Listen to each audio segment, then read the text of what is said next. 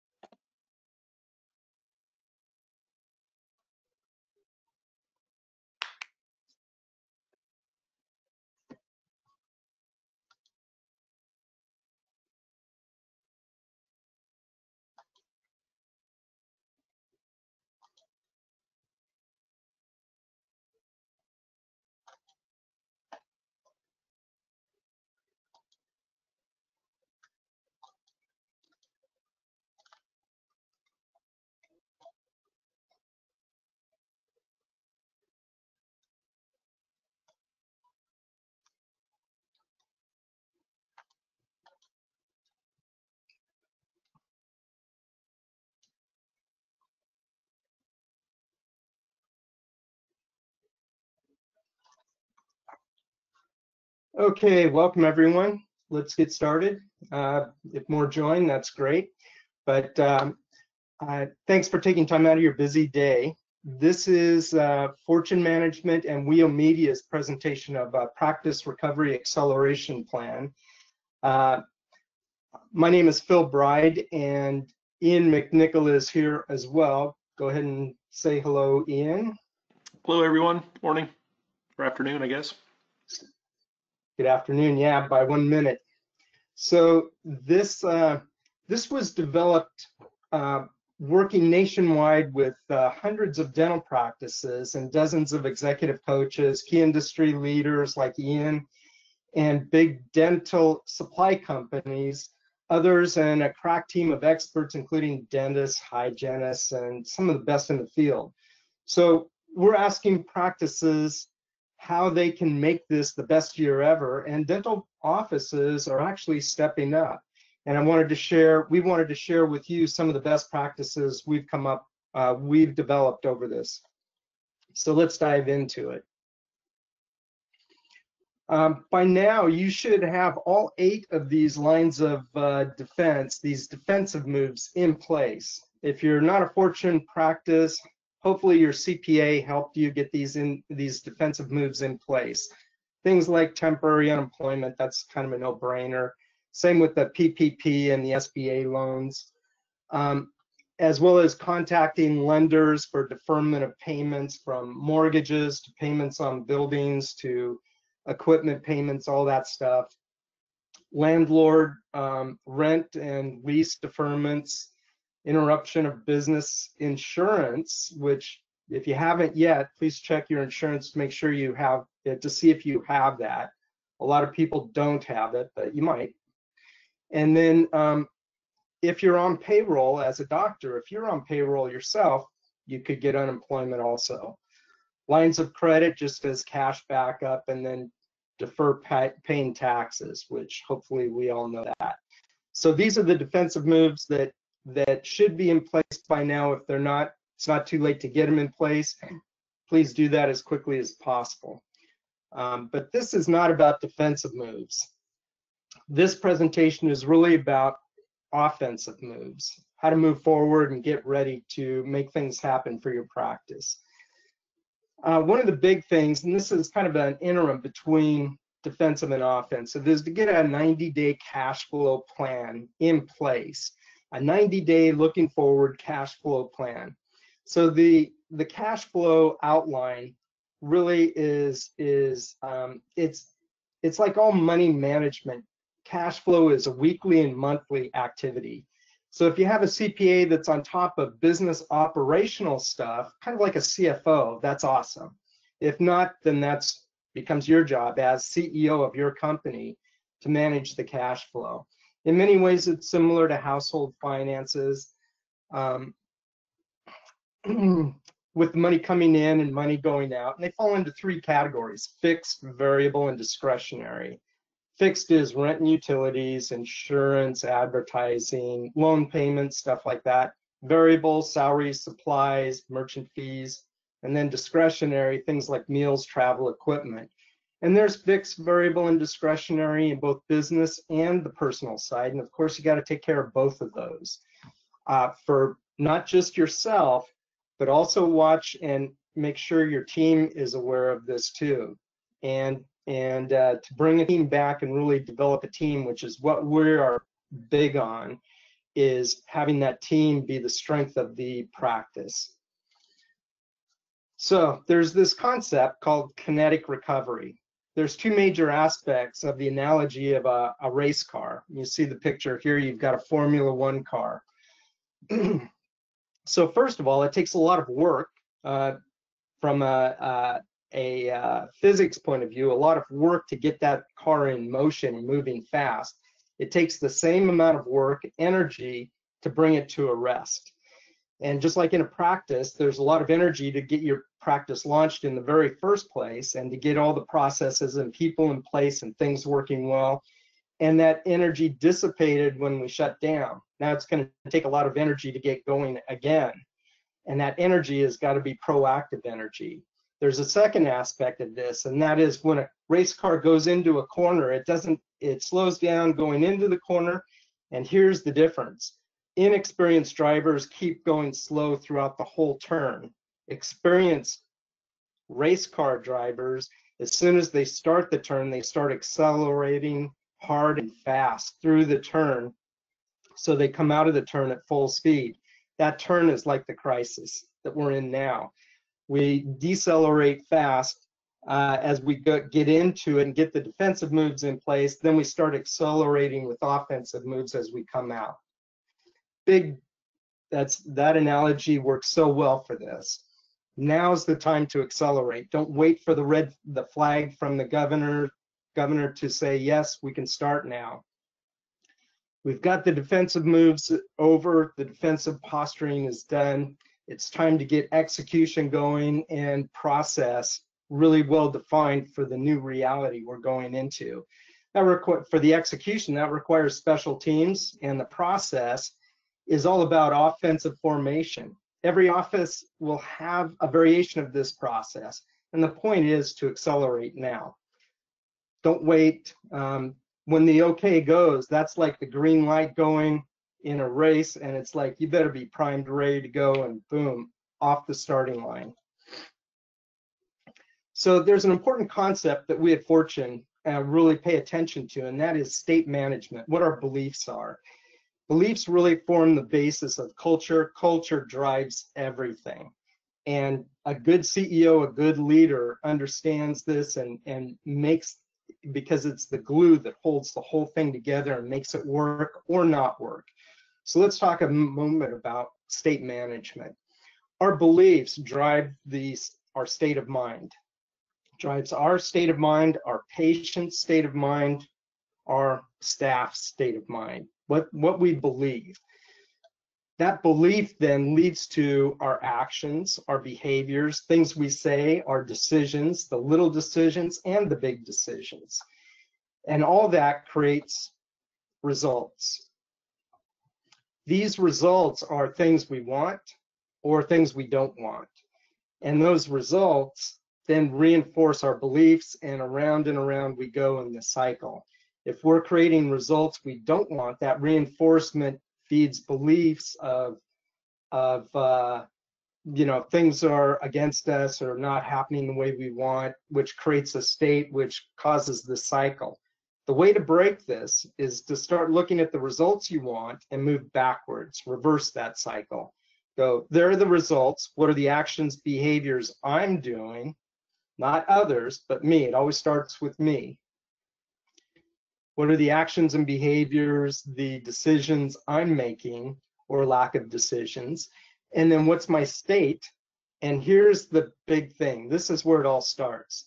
There's a step between beliefs and state. If you insert this word focus, what we focus on any one point in time will change our state, our actions, behaviors, the results, and start reinforcing positive beliefs. And then we continue a positive cycle through this. Honing the state management skills are essential, not just for survival, but for thriving in this and to helping the team, your teams, thrive during this whole process. So leadership in a crisis. One of the big questions is, am I being a great leader? Not just a good leader, but a great leader in this crisis. Crises tend to bring out whatever somebody has a propensity for. Brings out the best and worst in us, in people, in everybody, our teams, our patients, ourselves, everybody. So the fact that you're in a leadership position makes this happen. And here's what's really kind of sobering for leadership. Your team, your family, your patients, they're all watching to see whether you step up or step back. They're watching you. They watch leaders. They watch everybody who's in a leadership position to see what they're doing, what they're deciding. So answer these questions for yourself. Are you communicating clearly and calmly to your team? Are you staying connected with your people, your team, your patients? Can you do it virtually? Are you doing it over the phone, FaceTime, various other mechanisms that we have available now? Are you protecting your people's livelihood? Because the practice is yours, but not only yours, it's the whole staff's.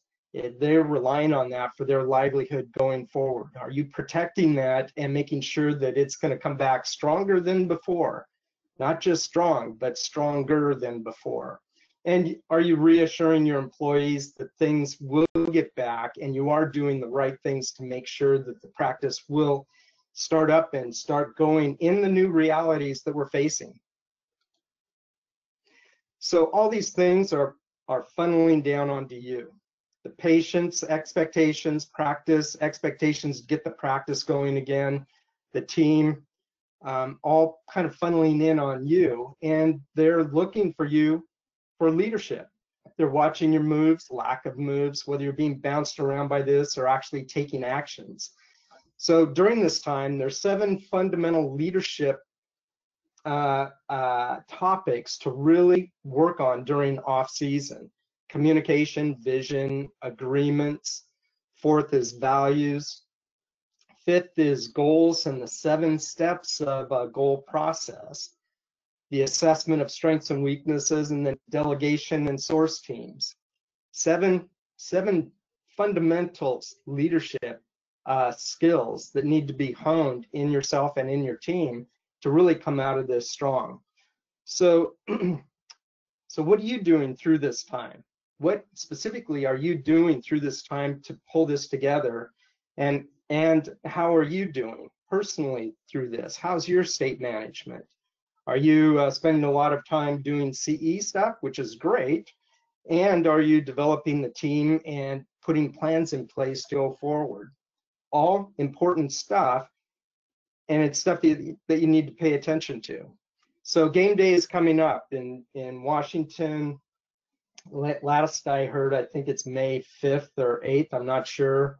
Not sure what the governor's doing on that. In Oregon, it's June 15th. It's quite a bit longer. In California, it's May 4th or 5th. So it's early in May. So whatever date your game day is, pick your date and start planning towards it right now.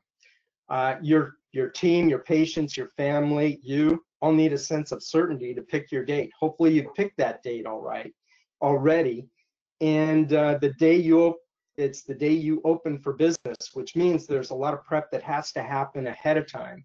If you're waiting for that day to start doing stuff, you don't start planning for big game day on the day of the game. You start planning the weeks ahead of time.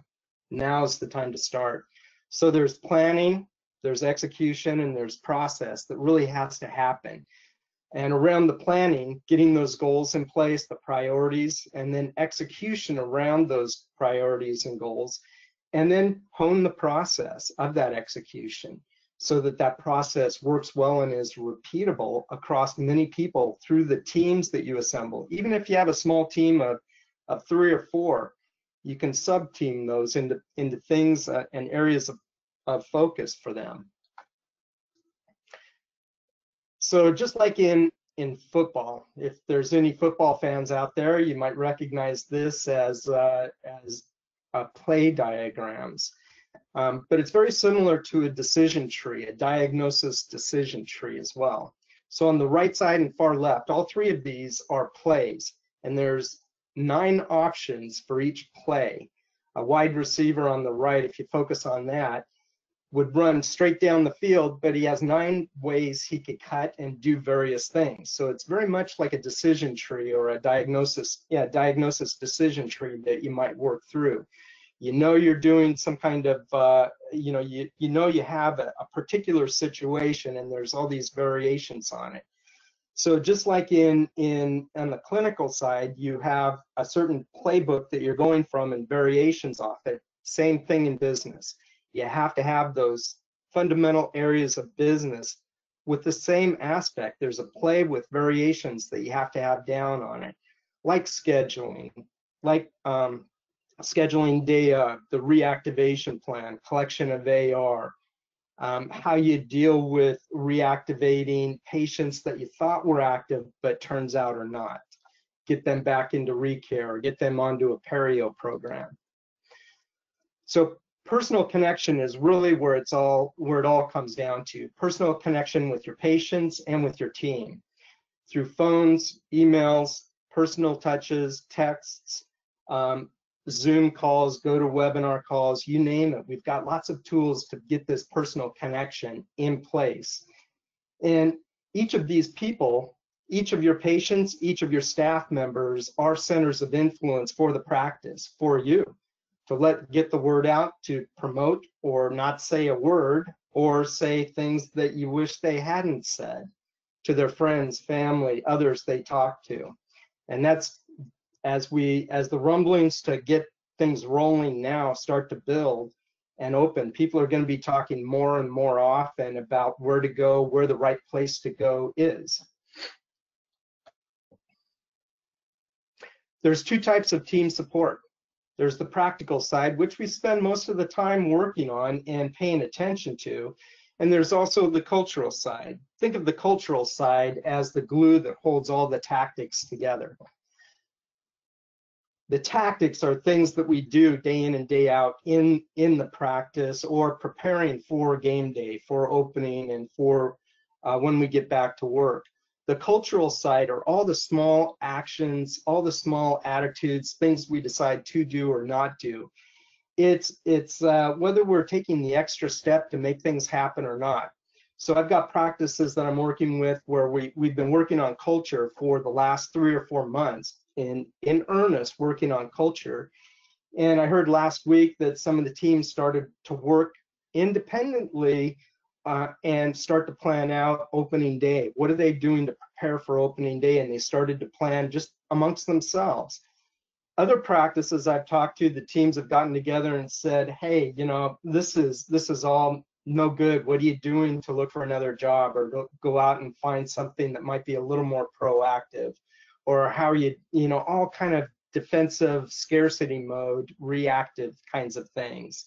What we want is people to get into the proactive side of things, and that's where culture plays the major role. Culture development doesn't happen by accident. It happens with absolute intention to make it happen, and it's a process. It's a process like anything. It's one of those soft skills that is deemed as soft during good times, and during tough times, it's where it breaks or makes practices. So building certainty with your team is absolutely, in uncertain time, is absolutely an incredibly important thing. Even in good times, people want certainty. They need to be reassured by you that the practice is going to be there. Now, I'm not talking about Pollyanna, everything is great, wishful thinking kinds of things.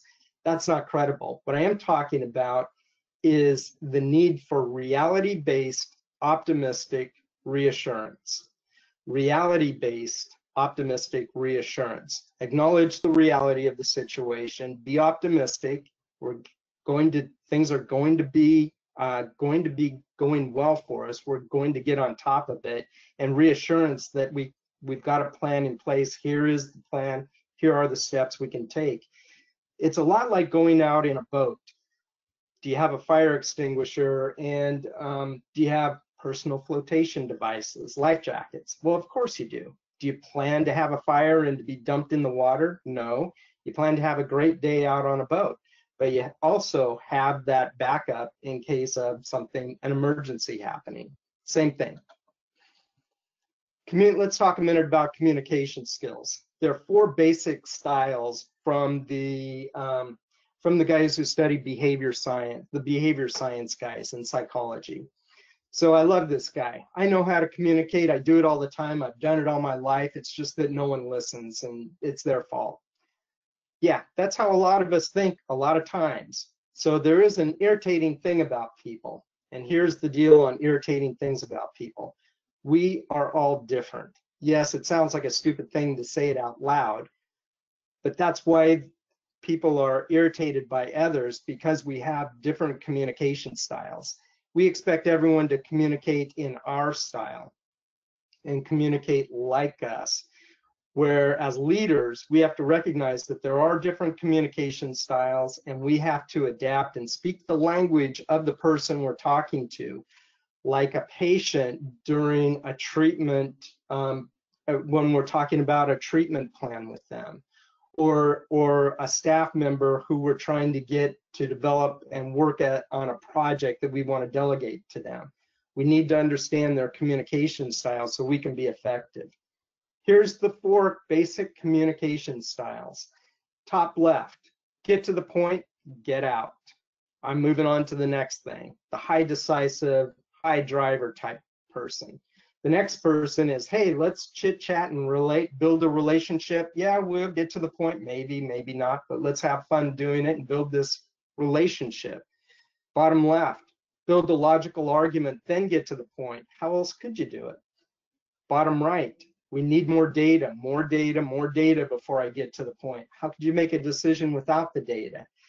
4 distinct styles. None are right, none are wrong. They're all just different styles that work well in different situations, and we have to leverage all those skills, all those talents, and be able to work with them as business owners, as people working with patients, with teams.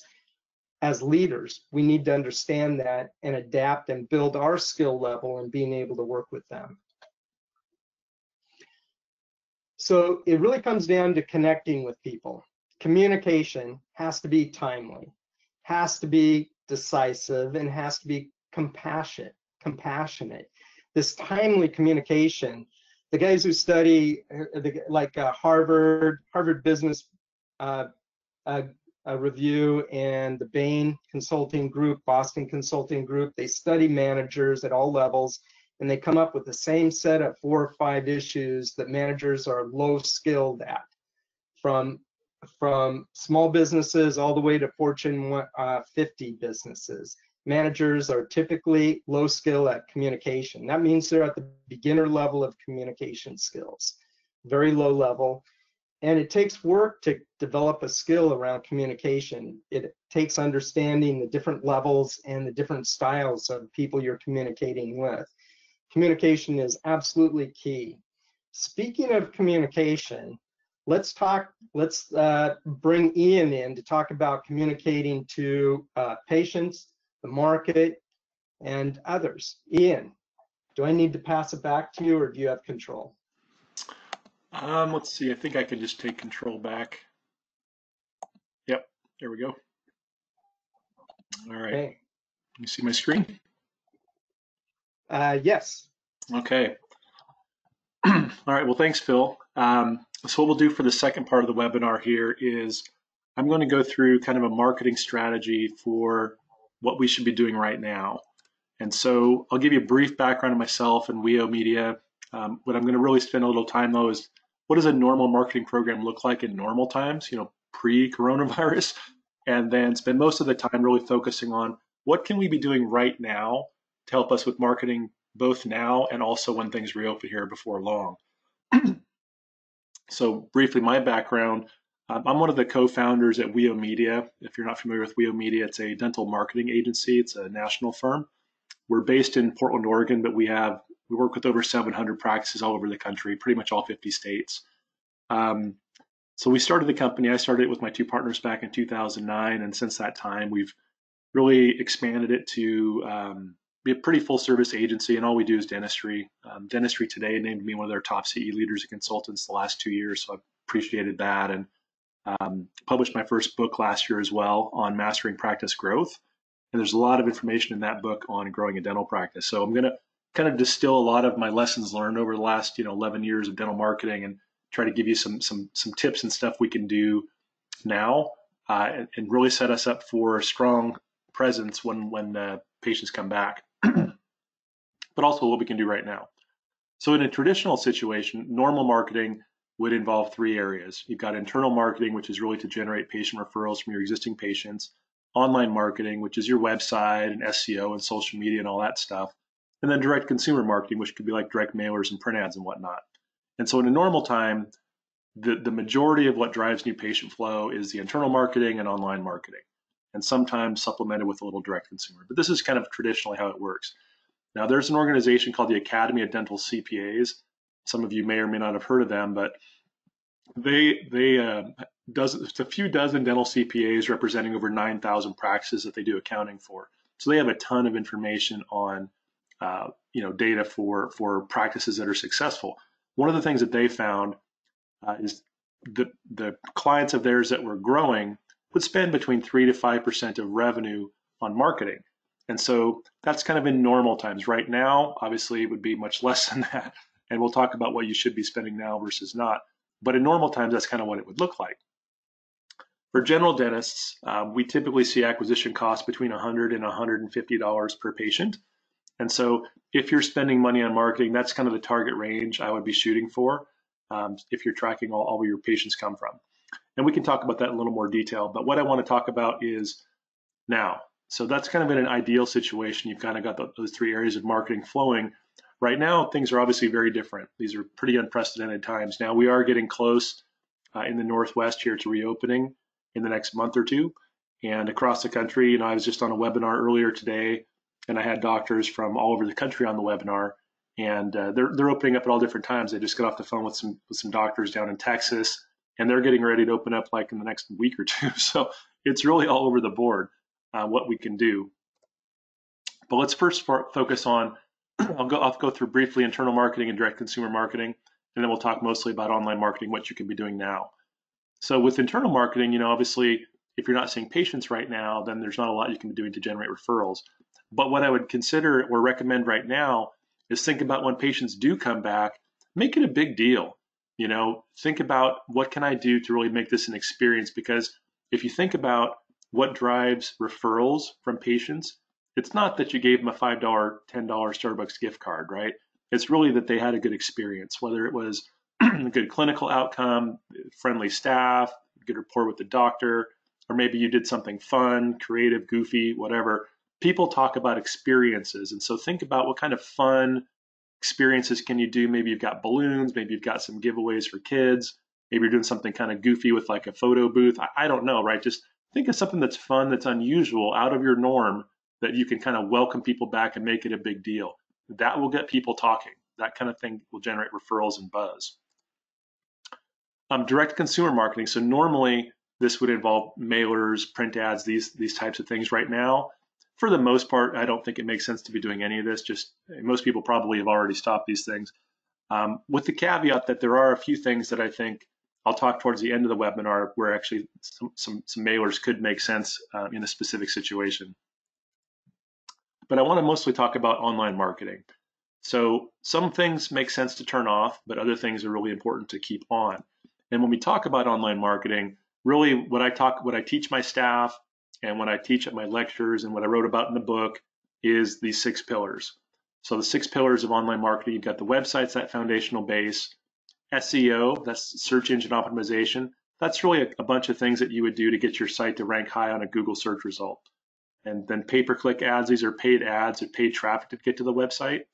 4th is online reputation and reviews, social media, and video. So these are kind of the 6 things, and why it's important to have all 6 of these going is most patients, when they're looking for a doctor in normal times, they're going to look at 3 to 5 pieces of information before they pick up the phone and decide who to go see. So in normally marketing situations, we're going to want to have all checking all these boxes, because if you've got a nice website, but 5 or 6 Google reviews, that's just not going to cut it. There's just way too many people that have nice websites and good social media and good reviews. It's just too competitive to have really chinks in your armor. So that's kind of how it looks like in normal times. So now what I want to go through, I'm going to go through each one of these 6 pillars in more detail and talk about what specifically can we doing right now. So first pillar is the website. So right now, it's really critical to keep your website active and live. Sometimes we've had a few clients kind of contact us and inquire about, maybe should I turn off my website? We tell them, ooh, that would be a really bad idea, and here's why. When Google analyzes your website, right, what it does is something called indexing. So about every 30 days, Google indexes your website, which means what it does is it looks at all your website content and code and pages and blogs and everything, and it stores all of that. And then it comes back 30 days later and looks at it again and compares, have you added any new blogs or any new content or new photos? Have you updated the code? Like, have you made any improvements, right? And you kind of get graded. And over time, your website develops what's called a domain authority. And that's something that's built up over time. It takes time to get that. So as soon as you turn off your website, Google de-indexes your website and you lose all that domain authority. It's just gone. So whatever you've built up over the years, it's just gone. And so if you say, oh, I'm just going to turn off my website for a couple months and turn it back on, well, when you turn it back on, you're starting from scratch. You're throwing away all those years of SEO that you may have benefited from. So really strongly encourage people not to turn off the website, keep it live. Now also, you want to make sure that you've updated your site to have your current office hours. If you're seeing emergency patients, make a note of that. Make a banner going across the front of it saying, hey, we're seeing emergency patients, call us between these hours, or if you have a live chat bot on there, that's another thing. Teledentistry, we'll talk about those things as well coming up here in a few minutes. But the main thing with the website, keep it updated and keep it on. Now, search engine optimization is an interesting topic. This actually, I think actually represents a pretty big opportunity for people right now. So for those of you on the webinar, this could be a big opportunity for you to take advantage of. So SEO takes time, like the website I talked about. It takes time to build up your rankings. And so Google analyzes you like once a month, like I was talking about. And so over time, your rankings improve, and Google looks at over 200 variables to determine how to rank your website. There's stuff on the website, it looks at, there's stuff off the website, it looks at, like reviews and social media, and then on the website, it looks at code and content. There's all this stuff. And it takes, a long time. Well, I like to think of things in terms of distance running. I'm a distance runner. I run lots of marathons and ultra marathons and stuff like that. And so I'll use this analogy because I think it's really a great analogy for what's happening right now with SEO.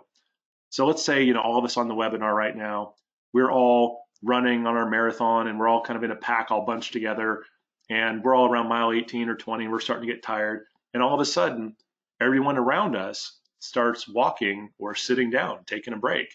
Meanwhile, we keep running, and we're separating ourselves from the pack pretty fast. When we're all kind of running together, we're running probably roughly the same speeds, and we're really not getting a lot of separation. But as soon as people start sitting or walking, we get separation real quick.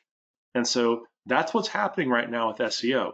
The vast majority of practices out there are turning off their SEO because in an effort to conserve cash, which totally makes sense. I think normally you want to conserve cash, that totally makes sense. The caveat the exception in my mind would be, if you can spend money now that's going to pay big dividends down the road, then I would encourage people to do that if you can swing it financially. If not, then don't. But there's a big benefit to be had, because when patients come back, you're going to want to be on page one, because that's where the vast majority of patients come from, is from that page one, even your existing patients. And I'll talk about a little bit towards the end why I think patient loyalty might not quite be as much as it was before, and I'll talk about why that might be in a little bit. But think about it that way, because it does take time to build up those rankings. And so this is something that I'm telling my staff and our clients as well. There'll probably never be a better time to make rapid gains in Google rankings than in the next few months. And that's because most people are stopping. What's been going on for years is we're all running the marathon, we're all running about the same pace, and it just takes time to overtake people because they're running maybe a little slower than you, but it takes you a little while to beat them. Well, when they start walking and running, if you keep running, you're going to pass them real quick. And that's what's going to happen with Google rankings right now. So I really want to encourage people, if you are currently doing SEO, like good SEO, like actual SEO with unique content and all that, keep doing it. If you're not doing any SEO, then I'd encourage you maybe to consider starting doing, because most people are stopping, and this is what's going to happen when they stop. So this is a case study from one of my current clients at WEO Media. And so this, what we're looking at on this graph here, the horizontal the horizontal x-axis is months, so 28 months of data. The vertical y-axis is phone calls. So we're looking at phone calls by month. And we track this as these are marketing generated leads from the website. So before the previous website, they were getting about 20 to 30 calls a month from their previous website. And when they launched our website with us, we were doing search engine optimization right out of the gate. And you can see as their rankings improved, you can see the phone calls went up pretty dramatically, pretty fast. And after a little over a year, the doctor canceled the service. And we asked them, well, why would you want to cancel? We're generating all these new patient leads. They said, well, we're not really, seeing the impact. And so when we went and analyzed it, and about 40% of his calls were going to voicemail. So if you're spending money to generate leads, but then you don't answer the phone, well, yeah, of course you're getting a bad return on investment because you're not taking advantage of the leads. And so we encourage him, well, just, maybe use a call center, maybe have your staff answer the phone better, something. And he just decided it was just more hassle than it was worth, and he just turned off his SEO. That's the backstory, totally irrelevant for our call today. What is relevant for our webinar right now is this is what happens when you stop doing SEO, okay? So we had got him ranked on page 1, and within a couple of months, he had dropped, boom, right off of page 1, 2, and 3. I actually checked a few months ago. He's not even on the first 5 pages now. And so he really dropped quick. And he's in the Portland area. It's a fairly competitive market. And so this is what happens when you stop doing it. So the flip side of this coin is also true. If everybody else is stopping and you keep going or start doing it, you could rise pretty quickly. So I like to show this visual to people to just show the impact of doing versus not doing SEO and what it can do for your lead generation. So really think about that. Okay, the third pillar are paid ads. These are the pay-per-click ads. So when you do a Google search, the very, very top of the page are the paid ads. The top 3 or 4 positions are ads. Right below the ads, you've got the map, which is the organic map section. And then below the map, you've got the organic listings themselves, typically about 10 listings below the map. So what I'm talking about right now are just the paid ads. So in normal times, people can run paid ads for just all your different services that you'd want to rank for and get traffic for, and that's fine. Right now, most of those types of campaigns probably don't make much sense. However, what we're recommending with a lot of our clients is reduce your PPC budget. Don't turn it off entirely, but reduce it and use those ads for emergency dentistry if you are willing, assuming you're willing to do that. I've talked to some doctors who say, I don't want the risk. I think if a patient came in and got coronavirus, I'd get sued and I'd be in trouble. I'd be toast. And they're just really concerned about that. Most doctors I've talked to don't take that approach or mindset. They say, hey, I'm happy to see emergency patients. What can I do? And so we run ads like, we're open, seeing emergency patients, or call us now, we're open for emergency patients, things like that. So you run those ads, people will click on them. And then we drive them to the website. And then I'll talk about it in a few minutes here with live chat and teledentistry, how you can really convert some of those leads. But this is something you can do right now if you're willing to see patients to actually generate some patient flow. Now, it's not that emergency patients, and teledentistry is going to, get you back to normal revenue levels. Of course, it's not. But at least it's a way to have some revenue coming in. You're maintaining relationship with patients, maybe developing relationship with new patients, and you're keeping people out of the hospital emergency room, which is a great public service. So all good stuff. The fourth pillar is online reputation. In dentistry, we talk about the big 4: Google, Yelp, Facebook, and HealthGrades. Those are the 4 most important review sites in dentistry. And so you want to have reviews on those. Now, right now, if you're not seeing patients, of course, you can't really generate reviews. One thing I would recommend, though, is go to your review sites and make sure that the office hours and information are updated, because not everybody comes to your website. Sometimes they type in your name, they see your Google My Business listing, and they just go right to there and don't even go to your website. So make sure that all 4 of these profiles are updated if you've got them active online, just in case people go to there instead of your website. One additional quick item I want to mention here. A couple weeks ago, Google came out with an announcement, and they said, because of the current situation, we're going to suspend the posting of new Google reviews. And their thinking was, right now, everybody's, there's a heightened sense of kind of freak out in the country. combined with most businesses are, have a lot of furloughed employees. They're running on skeleton crews, and so their level of response time and support is not going to be what it normally is. So that combination just seems like a tinderbox to create a whole bunch of bad reviews online. That was Google's thinking anyways. True or not, I don't know. So what they said is for the foreseeable future, we're not going to show new Google reviews on people's business pages, not just dentistry, of course. This is just all business pages. And so I don't know if what's going to happen when they turn that back on. I'm assuming that those reviews will be shown, or maybe they're going to filter out the negative ones. I really have no idea what they're going to do. But at least right now, just know that if you are seeing emergency patients and they go to write to a Google review, it may not show up, probably won't show up.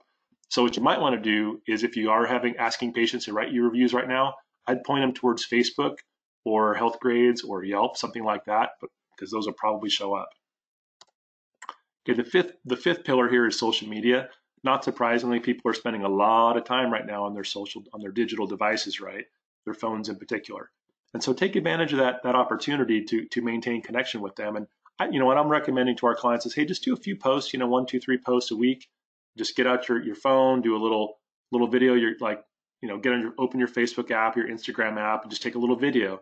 Hey everybody, just out walking my dogs, beautiful sunny day. Thinking of you guys, hope you're staying safe. Can't wait to see you guys soon. We're going to be opening the practice before long. Check back soon. Take care. Stay safe, guys. Bye. Boom. 15 seconds. You shoot a little video like that. You post it on your Facebook or Instagram page. It's free. It doesn't take much time. And if you're not familiar with how to do that type of thing, you can literally get on Google or YouTube and just type in, how do I post a video to my Facebook page or my Instagram page? And you can watch a couple of videos. And honestly, in 15, 20 minutes, you'll be doing it. It's not that tough. And this is a great time. We're all on a webinar here today. It's a great time to continue to learn new stuff and hone our skills. So if you're not familiar with how to do some of this social media stuff, it's a great time to learn. Just get on YouTube and you'll be an expert in no time. The last thing I would say with social media is just, keep it positive, keep it real, just kind of light and fun, but just stay in contact. The main point right now is just to maintain some contact and some awareness. Last but not least, the sixth pillar is videos. Now, in normal times, we do professional video shoots and you put those on the website and it looks great. Right now, it's more about the selfies and short little personal videos that you can post on your social media platforms. And so videos definitely increase engagement. So that's just something to remember. If you are bothering to post things, videos get much higher engagement than any kind of posts that don't have videos. Now, it's not just about the 6 pillars. There are other things that matter as well. For example, live chat and teledentistry. So we have a partner that we work with at WEO, and it's a really cool. It's a 24/7 chat platform. They only work with dentists, and they will when they onboard one of our clients, when we do it together, they ask, what hours are you seeing patients, emergency patients? When would you be available to do teleconference or teledentistry if you want to? What insurances did you take? And so all these kinds of things, right? So they kind of have a feel for your practice. And then if you tell them, Monday through Thursday, 9 to 1, I'm available for teledentistry and emergency dentistry or whatever. Then anytime somebody engages in a chat on your website, they'll text you and email you and say, hey, doc, you've got an appointment opportunity here. And then you can call the patient right back or hop on the teledentistry platform and do a live video chat with them. It's all HIPAA secure as well. It's pretty slick. So our partner that we're working with, they've offered, say, hey, let's just give it to everybody for free for a couple months at least. And then after that time period, hopefully people are back up and seeing patients. If they want to keep the service live, then they can pay for it once they have money coming in. But for at least the next couple months, they're going to give it for free. So if you're thinking about this is something, I'll put my contact information up at the end. This is a cool thing that you could take advantage of if you wanted to. It's free. Now, another thing is the old school newsletter, email newsletter. Again, because people are spending a lot of time on their devices right now, these things are working. We're seeing open rates 25 up to 35% of e-newsletters are getting opened right now that are coming from our doctors to our clients, because we have a newsletter service that we sell or we send out to a bunch of our clients for our clients on their behalf to go to their patients. And it's like $50 a month. It's a pretty cheap service, but this is definitely something that you can do yourself as well if you don't want to pay a company to do it. There's a couple platforms I would highly recommend. One is called Constant Contact. You may have heard of them. Constant Contact. The other one is called MailChimp. Chimp as in chimpanzee. MailChimp. Those two platforms are inexpensive. They're really, really good. They're a great medium to email your patients. And you can email them. If you're going to do that, I would say, once or twice a month, and maybe a couple articles. Maybe one article focuses on, just something fun, some kind of fun news story, something encouraging, positive. And then the second article is really more around kind of just updates on you and the practice and how things are going. And of course, when you feel like you've got a beat on when you're going to be reopening, definitely let everybody know about that, right? Post that on your newsletter, your website, your social media, all over the place.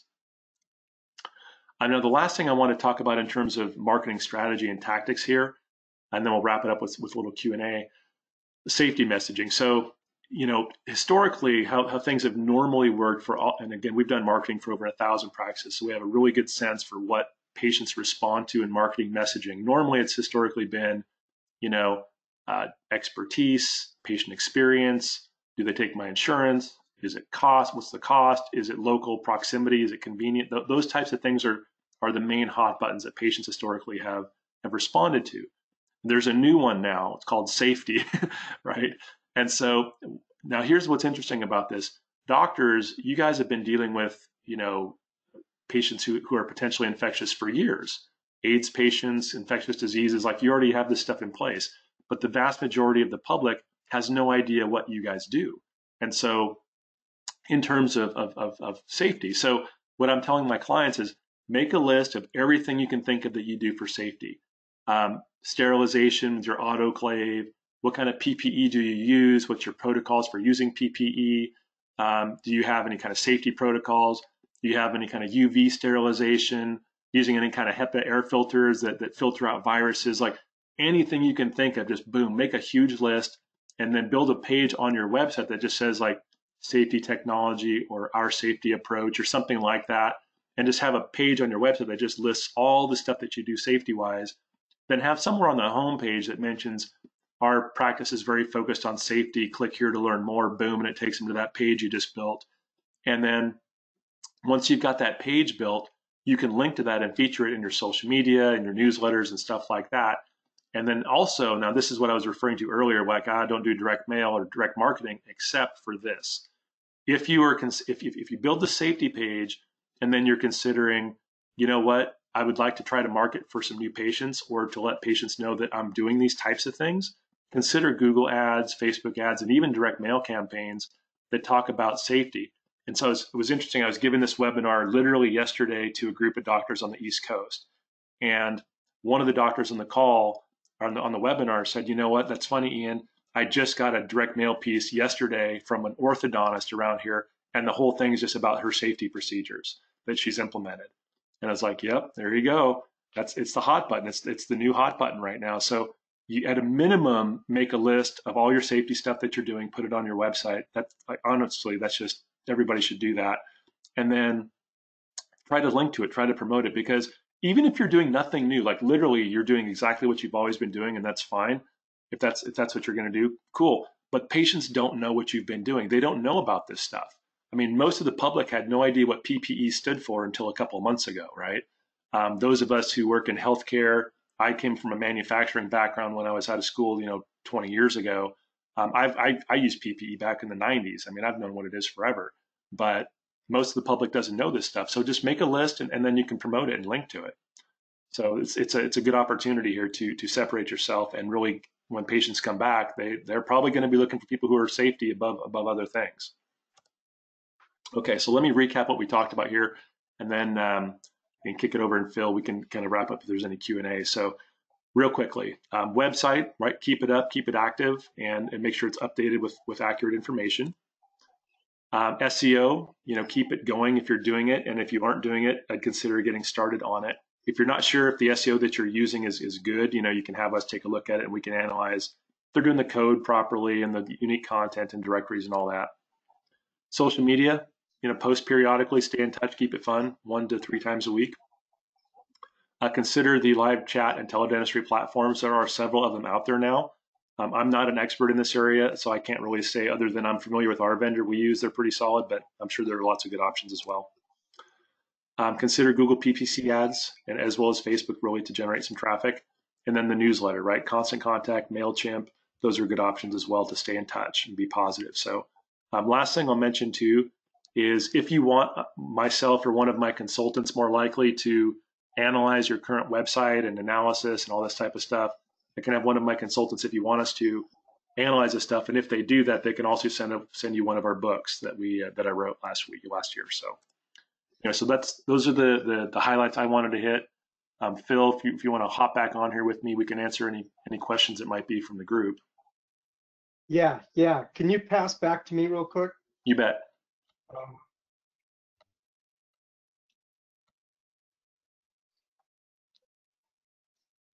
Great. Should be coming Thanks. back your way there. Yeah, I think, am I showing yet? Yeah, your screen's showing. Okay, great. One of the things, let's see, one of the things that I wanted to hit on, just to wrap up here for us is, this thing has been called a crisis, and there's a lot of, it's a crisis. So in kanji, this is really interesting, came across this. In kanji, the symbol shows both danger and opportunity. So in every crisis, there is danger, obviously, but there's also opportunity to rebuild, like Ian talked about, like we were talking about with the team. With teledentistry and virtual hygiene, between the communication and getting your team organized around that, there's an opportunity to do stuff that will last beyond opening day and when you're back at it, because there will be people that will be fearful even after we get back to it, and in the second round that we keep hearing about. So that stuff is real, and it's going to become a new reality for at least a portion of the patient base. And then with even though there's danger, there's opportunity, and for some of our practices, we're talking to them and they're starting to realize that they could have the best year ever with some of the opportunities that are coming out of this.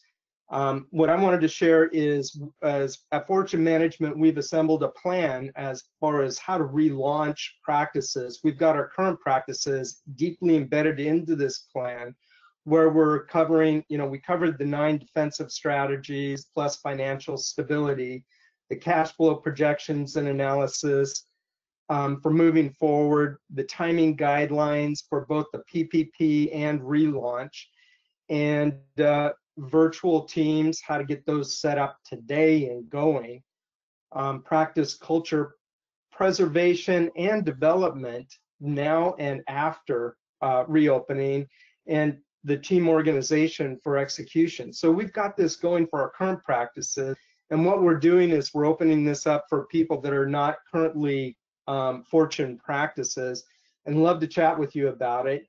And there is the possibility that you could make this a great year for you, your practice, your team, and your patients. And with that, here's our contact information again.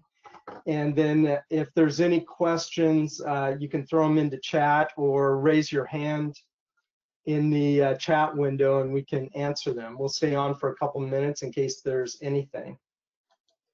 Do you want to add anything else, Ian, as we finish up here? Yeah, I appreciate it. Yeah, we had a couple of questions and comments here pop up.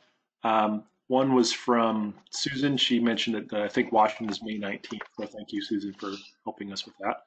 A question just came in as well from Christopher. It says, what exactly is virtual dental hygiene?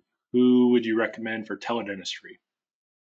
Okay, so for the teledentistry stuff, we're using our partner company that we use is called Simplify, and we have a nice arrangement with them where they're letting our clients use it for free for 2 months. So that's a good platform. I know there are others out there. I'm just not as familiar with some of the other ones out there. I think RevenueWell, if you're using RevenueWell, I think they've come out with a platform. I know there's RevenueWell has some, and if I may interject, Fred Joyle has a great video on Facebook and YouTube walking through I think the 12 steps of teledentistry. Fred Joyle on his Facebook page and YouTube channel, 12 steps for teledentistry. And it's free, just jump in and look at it. And then Simplify or RevenueWell and some of the things that Ian's talking about are fantastic. Yep. all good resources. Yeah, that's right. I forgot about Fred had that thing too. So thanks for the reminder. Okay. I think those are all of our questions for now. I would, if I may, mention one thing. Along with teledentistry, there's also virtual hygiene that could get started and get your hygienist working today, beyond emergency work. And it's a virtual hygiene. It's not, it's not a way to make a lot of money, but it's a way to get the hygienists working and re-engage with patients. And here's the belief is that virtual hygiene could play an active role in the in-between recare and perio appointments after you get back to speed, making sure that those patients didn't forget about their daily routines. And so there's a way to re-engage patients and build them up for, keep them on track for their treatment plan, recare, and perio plans. That's good feedback, Phil. Okay. Good. Any other other questions or thoughts? Yep. It looks like we got a couple of just quick comments here. Another good point from Susan, not to mention the health link between good oral health and overall health. Absolutely, especially right now, right? More important than ever to try to stay healthy right now. So good point. A couple more questions came in. One here from Steven. It says, how much would you recommend spending a month on PPC ads? That's interesting. So historically, PPC ads in dentistry, we can get clicks for $5, $7, maybe $10 a click on the high end.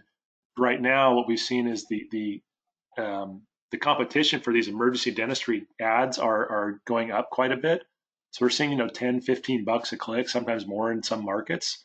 So it really comes down to kind of conversion rate. What we're recommending for people is maybe start with a budget of like $500, maybe $750 for a month, give it a shot and see how many patients that generates. I mean, if it's working, obviously you can ramp it up, and if it's not, you can just turn it off after a month. But that's kind of the budget range we're starting people with.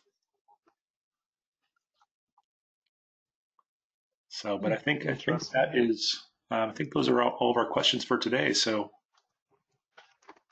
appreciate everyone's time today. Thanks for joining. Yes, thank you everyone for taking time out of your day. We'll be following up with a quick email just with some of the information as well. Yep, sounds good. Okay. All right, thanks everyone. Have a good day. Thanks, Ian. Thanks everyone. Bye now. Thank you, Phil. Bye.